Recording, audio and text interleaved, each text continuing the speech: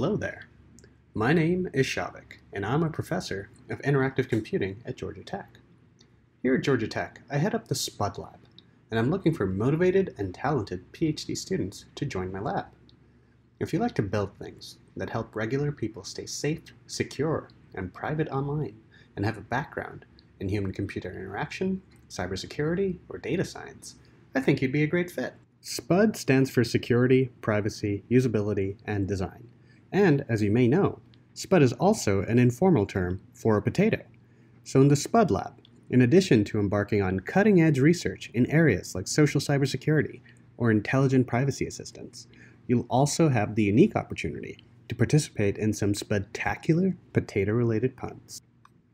In the SPUD Lab, I try to cultivate a supportive and collaborative environment. We're all SPUDdies here.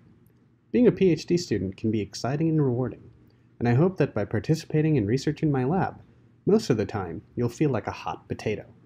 But sometimes you'll experience setbacks and obstacles, and you may feel like a mashed potato. This is when you can reach out to me and your fellow SPUDdies for help and support, so you can once again feel like all that in a bag of potato chips. And though we work hard in the SPUD Lab, I also encourage work-life balance and rest. After all, everybody needs to be a couch potato once in a while. As the leader of the SPUD Lab, I'm the head potato, or I suppose you could call me the potato head. In the SPUD Lab, everyone starts off as a tater tot and eventually graduates the program as fully baked potatoes.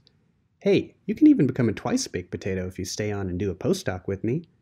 My current students are some, in my opinion, very sweet potatoes. There are two first-year PhD students, or tater tots, in our lab, UC and Jacob, and one second-year PhD student, Youngwook, who is now less of a tater tot and more of a half-baked potato. Youngwook does work in tangible cybersecurity, or making cybersecurity interfaces that you can touch and feel. UC is working on social cybersecurity, or figuring out how we can all work together to demand better protections online. Jacob is working on intelligent social agents for security and privacy, or creating virtual SPUDdies who can help people with their security and privacy. Other projects on the horizon that you might want to get involved with as a brand new tater tot include making transformational games for security and privacy education and creating tools that help circumvent browser fingerprinting and tracking. Does any of that sound appealing to you? If so, don't be a hesitator. Apply to Georgia Tech's School of Interactive Computing PhD program and tell them I sent you.